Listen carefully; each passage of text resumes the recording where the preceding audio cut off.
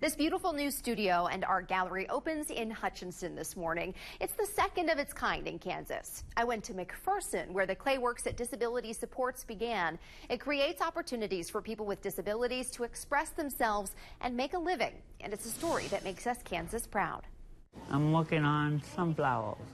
Paintbrush in hand, Lee quietly brings his clay creation to life. He and others with disabilities play with shapes, textures, and colors at the Clayworks at Disability Supports in McPherson. I like to use my imagination. Amanda and Becky have worked here for more than a decade, since its inception. I thought it was too good to be true.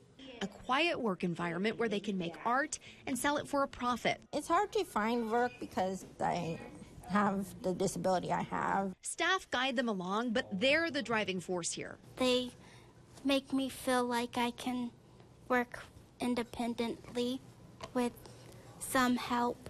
I like doing art. I like to make money. And they're making money. Just ask Amanda. I've gotten to go on 2 cruises. I've gotten to go to Disney World and Universal, and I just went to Branson last week. The artists get all the proceeds from their Clayworks. I like to do jewelry too.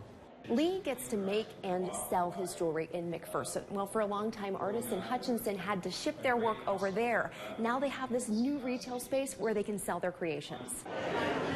Dozens got a first look at the new building in Hutchinson and the beautiful display of artwork with photos of the artists alongside each piece. He's done. It's work they're proud of. It gives me joy to make pretty things for the store. An opportunity they're grateful for.